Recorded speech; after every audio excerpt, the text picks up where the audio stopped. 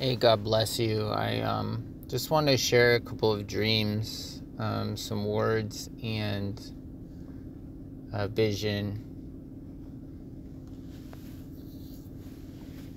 The first dream I'd like to share is one that's pretty encouraging. In this dream, I was in a heavenly place, or I was on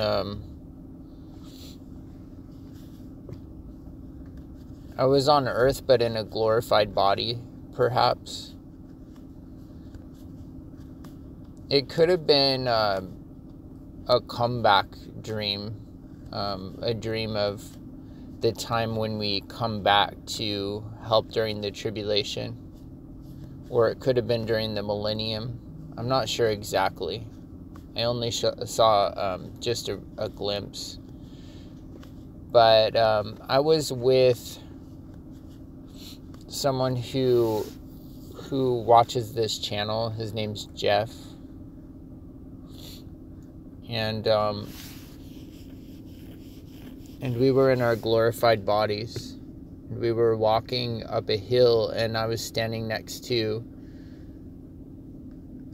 what I knew to be my horse. It was white, but it had a unicorn horn. It was a unicorn, and we were walking in this like grassy area, and we wanted to go up to a heavenly realm. So we knew that in order to get to the heavenly realm we had to go up 6 flights of stairs.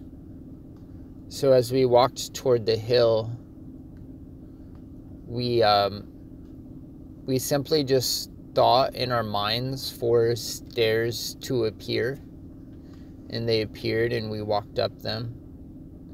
I think it was 6 flights because we were probably going to the 7th heaven, and that would require 6 flights of stairs. And what was really cool, though, was the ability just to think things into being. It took like no work to do anything. Everything came very easily. And we were each dressed in like these white fur vests with it's hard to describe. It would be like maybe something Native Americans would wear, a long time ago. It was like warrior outfits. So that's what makes me think it could have been partially a comeback dream, because I've had some dreams where, after the rapture, I've come back with a glorified body to help, during the tribulation. I'm more like a warrior at that point. And, I'm able to go back and forth between the heavenly realms and the earth.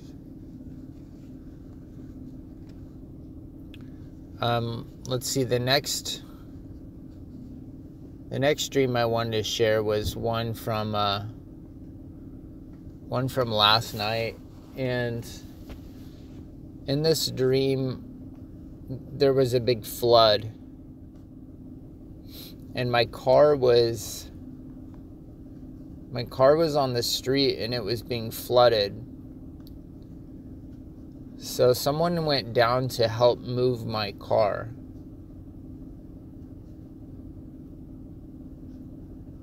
They moved it, and then I went down to get into my car to go somewhere. And when I got in, the car was very hot. And I turned it on, and it exploded. The engine exploded. And I noticed that the temperature gauge was at 1900. And I knew that it was supposed to be at a maximum of 900. But when the person moved it out of the flood, they pushed the gas too much. They pushed the car too far.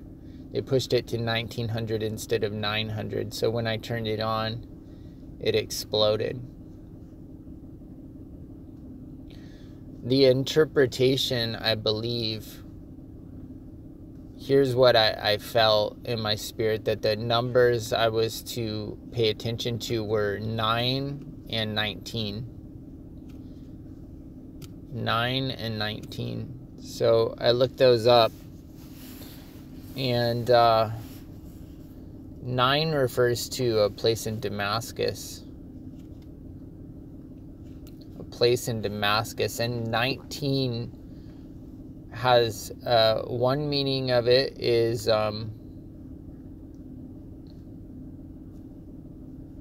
think it's like, I have to look it up again, but it's something good. It's like grace or it's goodness. I think it's goodness is one of the meanings. And the other meaning is slaughter.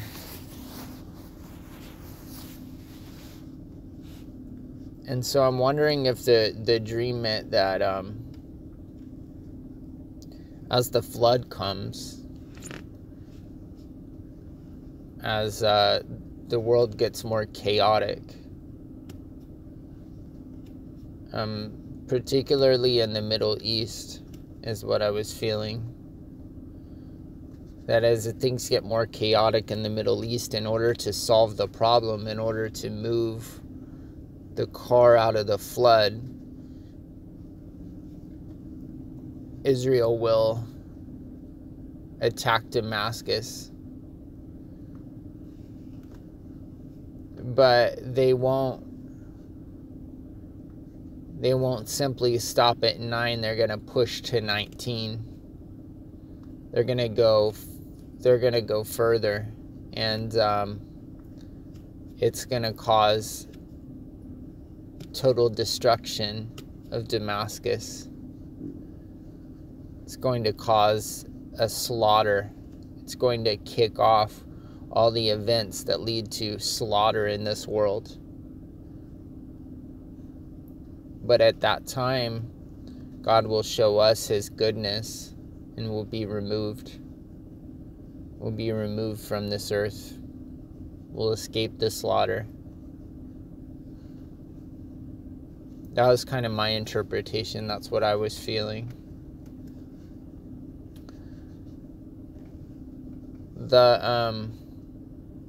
The word I wanted to share, I was given last night, and I did write it down, and it came with a vision. But it would be hard for me to pull it up right now, so I'm just going to try to remember it the best I can. I'm sure I'll get pretty close. So I heard to write these words down, so I did. And actually, let me see if I can pull it up, because I don't want to forget it or get it wrong. So it says, write these words, they're faithful and true. The devil comes down to you with great fury.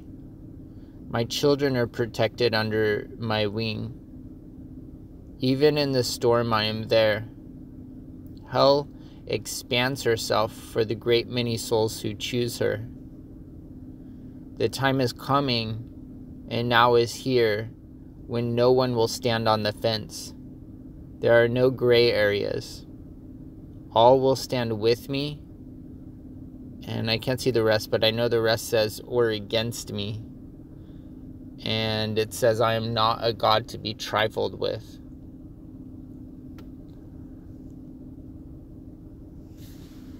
And it says, make your choice, for I am coming now. And when I got this word, I saw a vision of hell. And it was like this, or maybe it would be Hades, but I think it was hell. I think those two places are slightly different. But anyway, it was like a cavernous place, and I knew it was in the earth. And it was filled with fire, and I could see the lake of fire. I was even allowed to go down into the lake of fire, and I saw people under there like drowning in the lake of fire. And I could see people being tortured by like demonic entities. And the place was filled with screams and terror and pain. It's just such an awful place. Just encourage you to get off of the fence if you're on the fence. If you're in the middle, that's going to be taken away, and you're going to have to make a choice. You're going to choose Christ, and if it's before the rapture and you really give your life to him, then, I pray that you'll be raptured. But if it's after, then you'll have to give up your life. He says those who lose their lives will gain eternal life. You'll have to lose your life to gain eternal life in that time. Or you'll take the mark of the beast and you'll be eternally damned. There's not going to be a middle ground. The middle ground will be taken away, and the time's upon us. So I don't usually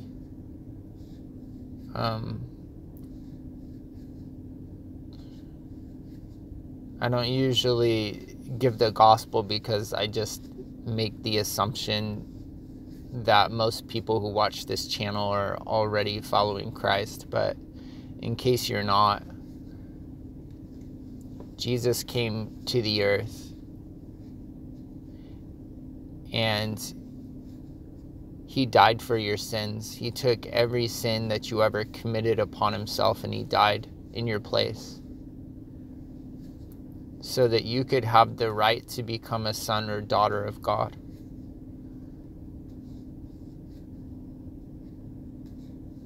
So that the gap between you and God could be bridged, and you could have a relationship with him, and you could spend eternity in his presence. He died to put everything right again. The original sin in the garden and everything that it brought, Jesus died to put all of that right again, to bring redemption for you.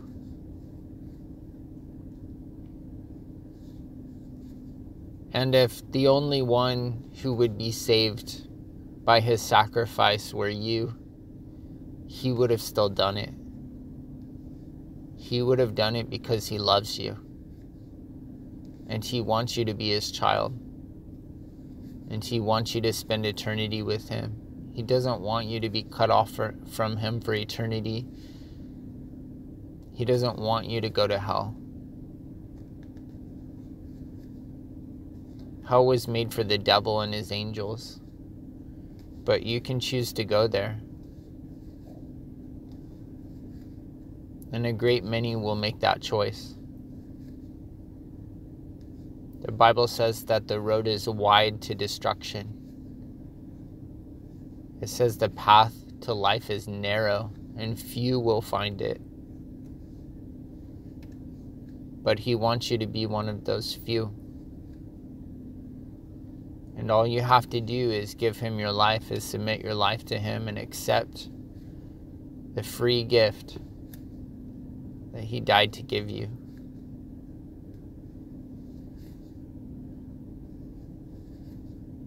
If you're willing right now, just go to your knees and say, Father, I know I'm a sinner. I know that I haven't done things just right and according to your will. I know that I've lived in rebellion to you. And God, I'm sorry. I give you my life from this day forward. I want to be your child.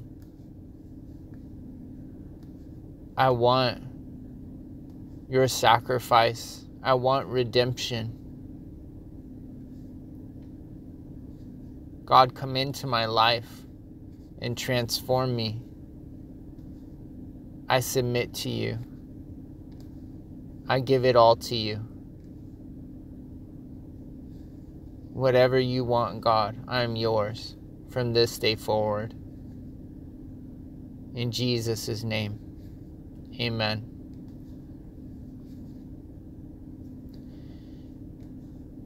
If you meant that with your heart, God is going to come into your life and transform you. And you'll be born again. Acts chapter 2 says, repent and be baptized, and you'll receive the gift of the Holy Spirit.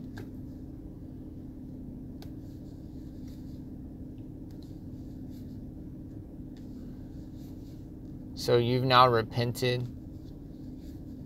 Baptism can be as simple as filling up your bathtub and going before God and laying yourself in it as if you're laying in the death of Christ, and rising up as if you're rising in his resurrection.